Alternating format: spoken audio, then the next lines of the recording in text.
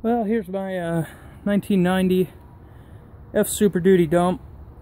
When I bought it, had a cab on it. It was pretty rotted out though.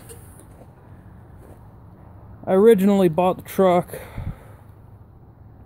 because I had a same year dump truck with a 460. I bought it for the bed. This truck wasn't running when I bought it. Doing a job for a guy next door. This was sitting in his yard, so bought it for the bed. I was gonna put it on my truck. Well, it has a 7.3 diesel. I didn't have the heart to tear it out, tear it apart, use it for what I needed it to, so I decided to sell my good running 460 and decided to invest into this thing. But bought a cab for it down in New Jersey. $400, rust free, but it's out of a 93, so of course the wiring isn't going to work, so I got to have everything kind of changed over, and it's just going to be a plug and play wiring game. And then of course tail lights, all that, one side was flashing, one wasn't, so I'm just going to have it all ripped out and redone anyway.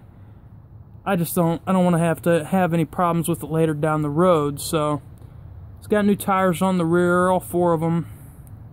Fronts are pretty dry rotted. That one keeps going flat, so this is the start of my project. I got the old cab off. Got it all bagged up. It's getting ready to go down to the sandblasting shop. Frame's getting sandblasted on it. And then I'm going to go ahead and get it painted up black. And get my new polyurethane body bushings for it.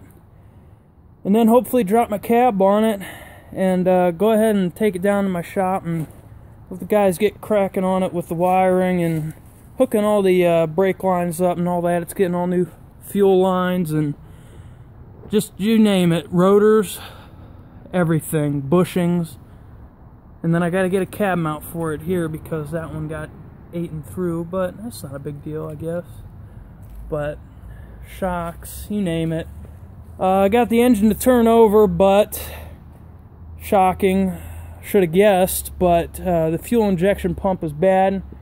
The guy I bought it off of didn't know much about these trucks. Not a big diesel guy. Got my Duramax there, but I've only had a few diesels, so this is my first Ford diesel. I'm hoping that it's just the injection pump, because I really don't want to go doing anything else to it motor-wise, but by the time I get the cab on it and everything, if it comes down to putting a motor in it, I guess I will. But the guy I bought it off the original owner, and he put a brand new bed on it. Paid $7 grand for the bed, and it's brand new. It's just oxidized from sitting in the sun. But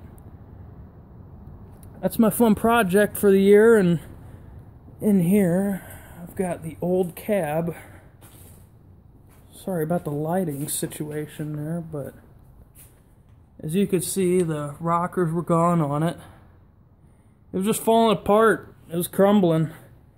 I pulled it off the truck and it decided to go ahead and fold in half on me, so I hate rust. Unfortunately, that's what you get in Ohio, so it's been sitting here for a little while since I bought it.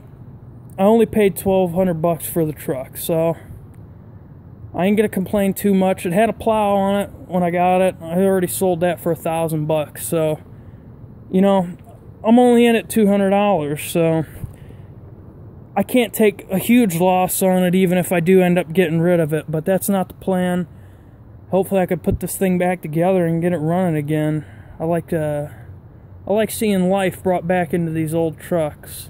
Not a big Ford guy, but I like projects, and that seems to be all the Fords I've ever had, so